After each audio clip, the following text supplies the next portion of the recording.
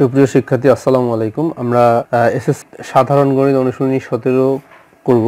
এই ভিডিওতে আমরা পূর্ণাঙ্গ একটা সৃজনশীল প্রশ্ন সলভ করব। দেখো তোমাদের 17 অনুশীলনীর 12 নম্বর প্রশ্নটা একটা সৃজনশীল প্রশ্ন, এটা আমরা সলভ করব। তো আগে আমরা প্রশ্নটা সম্পর্কে একটু ধারণা নিব, তারপরে আমরা অঙ্কটা করব আর কি।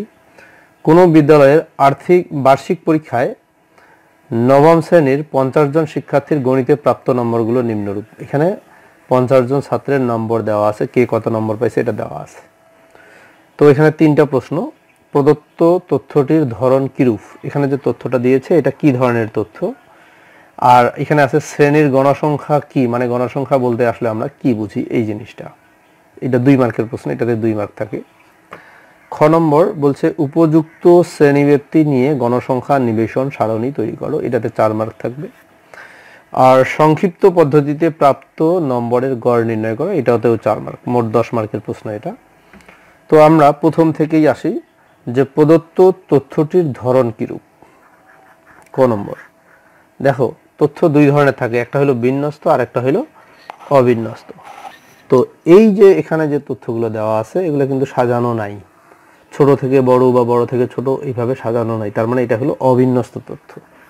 সহজ কথা, অবিন্যস্ত, এই তথ্যগুলো হলো অবিন্যস্ত বা এই উপাত্তগুলো অবিন্যস্ত উপাত্ত। আচ্ছা, এখানে বলছে শ্রেণীর গণসংখ্যা বলতে আমরা কি বুঝি। একটা শ্রেণীতে মোট যতগুলো উপাত্ত থাকে, মনে করো একটা শ্রেণী 10 থেকে 20, এই শ্রেণীর মধ্যে মনে করো উপাত্ত আছে 6টা, তাহলে ওই শ্রেণীর গণসংখ্যা হইল 6। তাহলে একটা শ্রেণীর মধ্যে যতগুলো উপাত্ত থাকে সেটাই হইল ওই শ্রেণীর গণসংখ্যা। খুব সহজ জিনিস, এবং গণসংখ্যা কি এটা আরো ক্লিয়ারলি বুঝতে পারবা আমরা যখন অঙ্কগুলো করব, পরের অঙ্কগুলো যখন করব তখন আরো ক্লিয়ারলি বুঝতে পারবা। তাহলে আমাদের ক নম্বর হয়ে গেল। ক নম্বরে যেটা বলছে যে কি ধরনের তথ্য, এটা হলো অবিন্যস্ত তথ্য, এবং গণসংখ্যা কাকে বলে সেটা তো আমরা বললাম যে একটা শ্রেণীতে যতগুলো উপাত্ত থাকে সেটাই হলো তার গণসংখ্যা। তো আমি এখন চলে যাব খ নম্বরে। দেখো খ নম্বরে আমাদেরকে গণসংখ্যা নিবেশন সারণী তৈরি করতে বলছে। এই ধরনের একটা ছক তৈরি করতে হবে। তো ছক তৈরি করার জন্য যে জিনিসটা লাগে সেটা হলো আগে আমাদেরকে দেখতে হবে এখানে সর্বোচ্চ নম্বর কত। দেখো এখানে সবচেয়ে বড় সংখ্যা হলো 98 আর সবচেয়ে ছোট হলো 32। আমি এটা লিখে রাখছি, দেখো সর্বোচ্চ হলো 98, সর্বনিম্ন হলো 32। তারপরে পরিসরটা বের করতে হবে।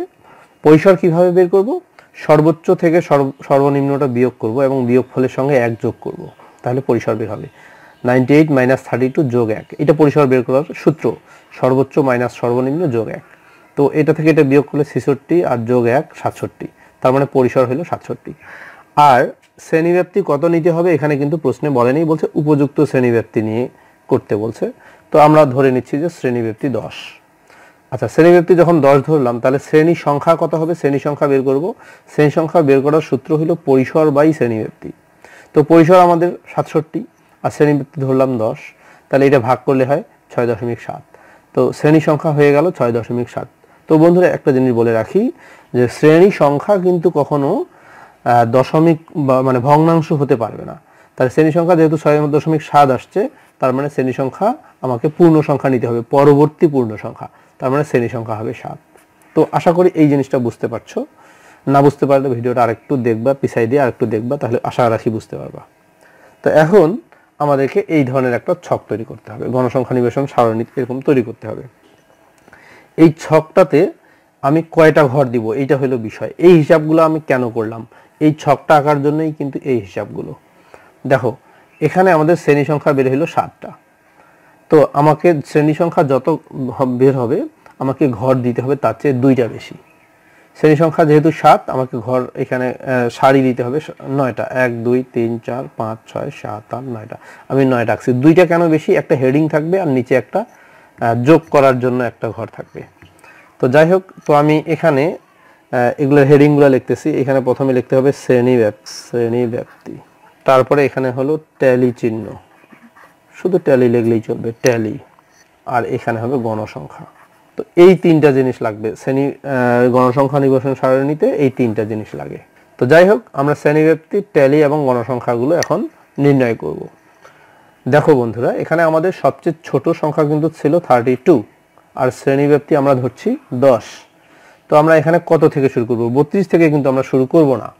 32-এর যে ছোট একটা রাউন্ড ফিগার আছে 30, আমরা 30 থেকে শুরু করি। তো এখানে আমি দেব 30 থেকে 10 ঘর। 30 থেকে 10 ঘর কিন্তু 40 হবে না, 39 হবে। 30 সহ গুণ বাই, যে 30, 31, 32, 33, 34, 35, 36, 37, 38, 39, মানে 30 থেকে 39। 30 থেকে 39। তারপরের যে শ্রেণীটা সেটা হবে 40 থেকে 49। তারপরেরটা হবে 50 থেকে 59। তারপরটা হবে 59 থেকে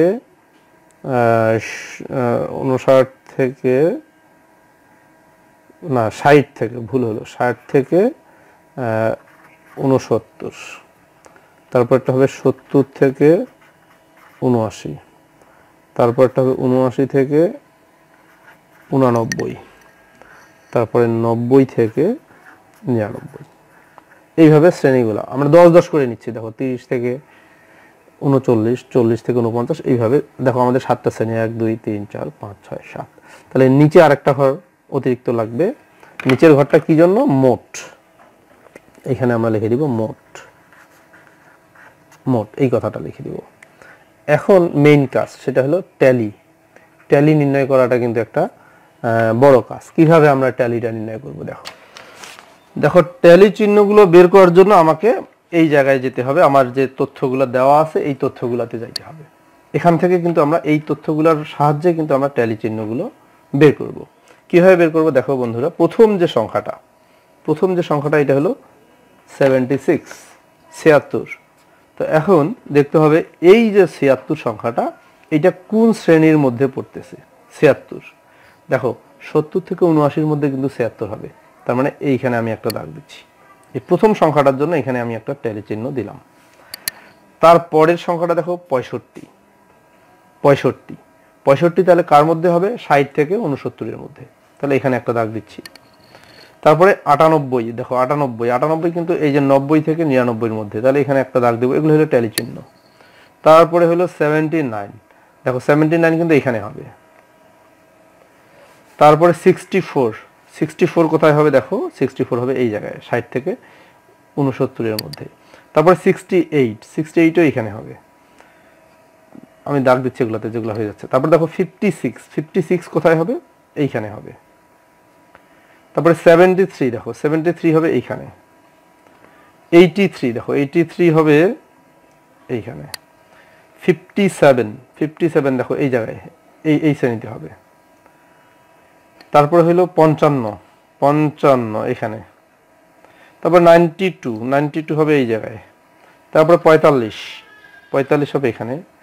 77 এইখানে। 87, দেখো 87 হবে এখানে। তারপরে 46 এখানে। তারপরে 32 এইখানে। 75 এই শ্রেণীতে হবে। তো দেখো বন্ধুরা, এখানে কিন্তু একটা জিনিস আছে, সেটা হলো 1 2 3 4টা ট্যালি আগে হয়ে গেছে। তো এখন এখানে কিন্তু আরেকটা ট্যালি বসাইতে হবে। এই 75-এর জন্য এখানে আরেকটা ট্যালি বসবে। তো এখানে আমরা কিভাবে বসাবো? এটা কেটে দিব। এটা 5টা হয়ে গেল, এই 4টা আর একটা মিলে 5টা।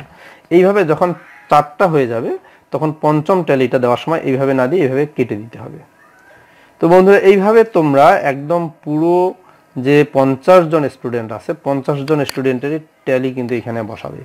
তো আমি ভিডিওটা একটু এখানে থামায় রেখে আমি ট্যালিগুলো বসাই দিচ্ছি। আমি তো আশা রাখি যে তোমার ট্যালি বসানোর সিস্টেমটা বুঝে গেছো। তো ভিডিওটা আমি এখানে একটু স্টপ করে রেখে বাকি ট্যালিগুলো বসাই দিব। তো দেখো বন্ধুরা, আমি সবগুলো ট্যালি বসাই দিছি। এখন আমাদেরকে গণসংখ্যার যে কলামটা আছে এই কলামটা পূরণ করতে হবে। তো এখানে এটা খুব সহজ। দেখো এখানে কয়টা ট্যালি চিহ্ন আছে? 3টা। তাহলে এখানে গণসংখ্যা হবে 3। তারপরে দেখো এখানে ইংলিশে লিখতে হবে। এখানে 5টা, এই জন্য এখানে হবে 5। এখানে হলো 7টা, এই জন্য 7। এখানে দেখো 5 আর 5 10 আর 3 13, এখানে 13টা। এখানে 5 আর 5 10টা, এই যে 5, এই যে 5 10টা। তারপরেরটা দেখো 5 আর 2 7, তারপরে কিন্তু 5। আচ্ছা দেখো বন্ধুরা, তাহলে এই ট্যালিটা কিন্তু আসলে সময় লাগে। এইটা বসাইতে কিন্তু অনেকক্ষণ সময় লাগবে, কিন্তু এই গণসংখ্যাগুলো লিখতে আসলে বেশি সময় লাগবে না। এখন এগুলো সব যোগ করতে হবে এবং যোগ করে যোগফল কিন্তু 50 হবে। 50, কারণ 50 জন ছাত্রের নাম্বার 50টা টাইলি 50টা গণসংখ্যা, এই জন্য 50। এই আমাদের গণসংখ্যা নিবেশন সারণীতে তৈরি হয়ে গেল। তার মানে আমাদের খ নম্বর হয়ে গেল। এখন আমরা চলে যাব গ নম্বরে। গ নম্বর প্রশ্নটা একটু দেখি কি বলছে। বলছে যে সংক্ষিপ্ত পদ্ধতিতে প্রাপ্ত নম্বরের গড় নির্ণয় করো। সংক্ষিপ্ত পদ্ধতিতে গড় নির্ণয় করব।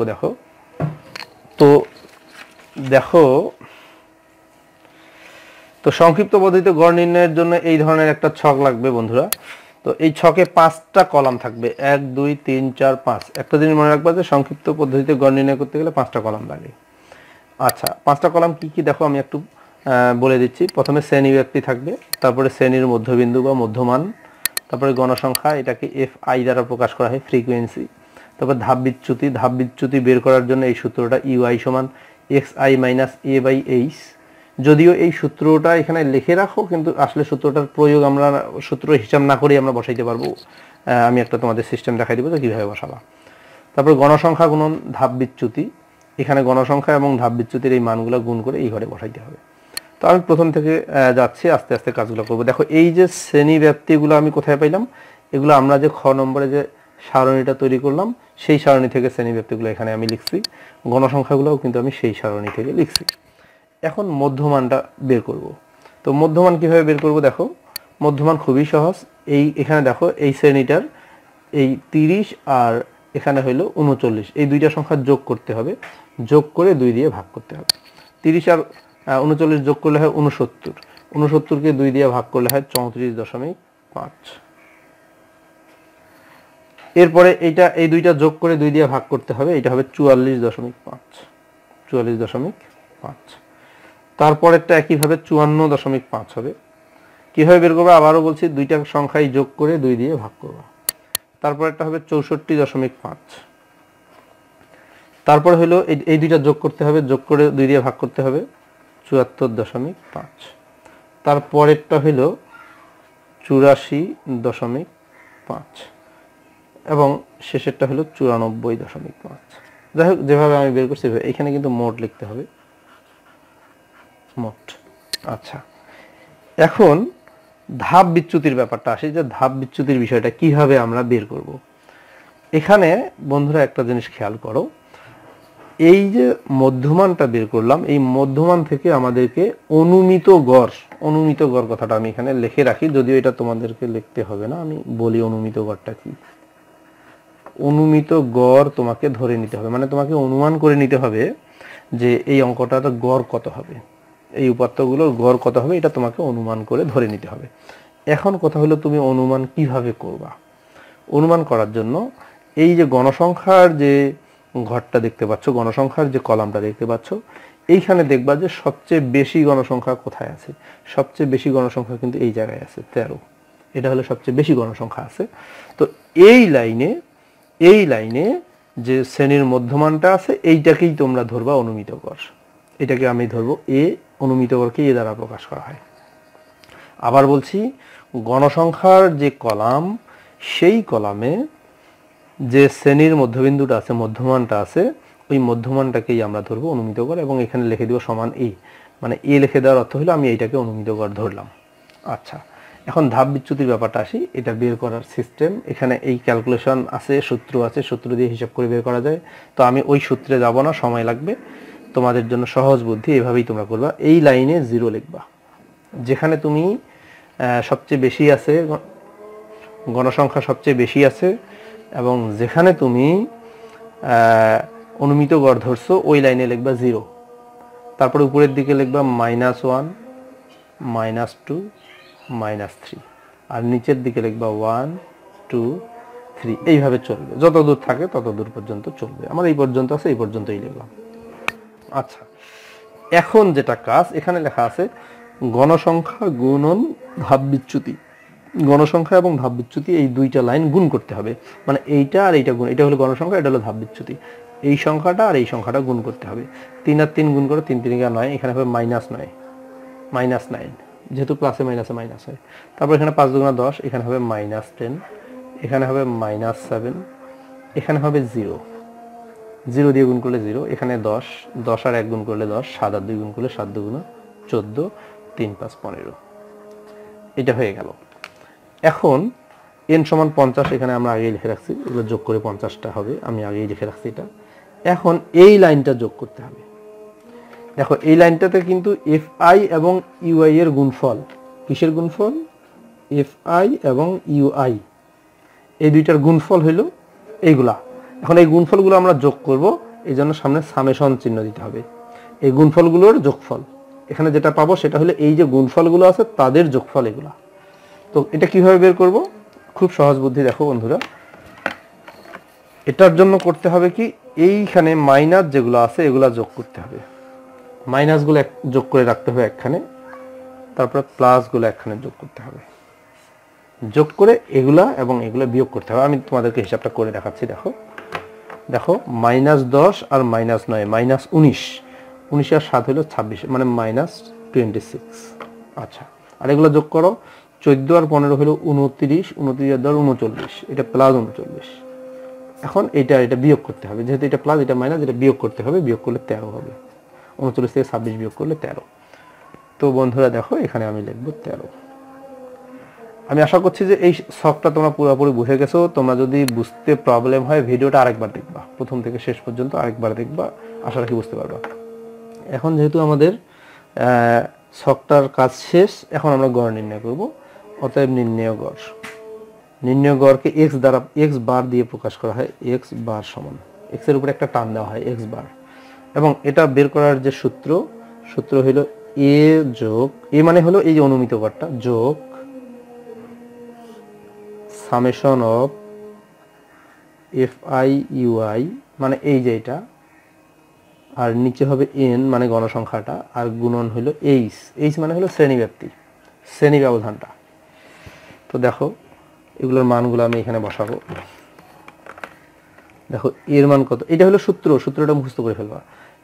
এর মান হলো 64.5, যেটা আমরা ধরে নিয়েছিলাম, যোগ এই যে এটার যোগফলটা হলো, দেখো এখানে 13, n এর মান হলো 50, গুণন h এর মান হলো 10। তো এখন কি করব? দেখো এখন আমাদেরকে এটা ক্যালকুলেশন করতে হবে। দেখো এইটুকু ক্যালকুলেশন, এই 0 আর এই 0 কাটা মনে করো, তাহলে কত হচ্ছে দেখো, আমি এইখানে লিখি 64.5 যোগ 13কে 5 দিয়ে ভাগ। দেখো এখানে তো 1 আছে, 13কে 5 দিয়ে ভাগ করলে কত হয়? 5 × 2 = 10, 5 × 6 = 30, 2.6 হবে, 2.6। এখন এটা যোগ করি, এই দুইটা সংখ্যা যোগ করলে হবে 67.1। এইটা হলো আমাদের গড়, আমাদের সংক্ষিপ্ত পদ্ধতিতে গড় হয়ে গেল বন্ধুরা। এইটাই আমাদের উত্তর। তো আমাদের 3টা অঙ্কই হয়ে গেল, ক, খ, গ, এবং এটা একটা পূর্ণাঙ্গ সৃজনশীল প্রশ্ন। একটা জিনিস বলি, এই ধরনের অঙ্কগুলো বড় অঙ্ক করার সময় খুব ঠান্ডা মাথায় আস্তে আস্তে করতে হবে, তাড়াহুড়া করা যাবে না, ভুল হয়ে যেতে পারে। একবার ভুল হয়ে গেলে কিন্তু সেই ভুলটা খুঁজে বের করা খুব কষ্টকর। তো এই জন্য তোমরা কিন্তু খুব স্লোলি অঙ্কটা করবা, একদম মনোযোগ সহকারে করবা। তো ঠিক আছে বন্ধুরা, ভালো থাকো, ধন্যবাদ।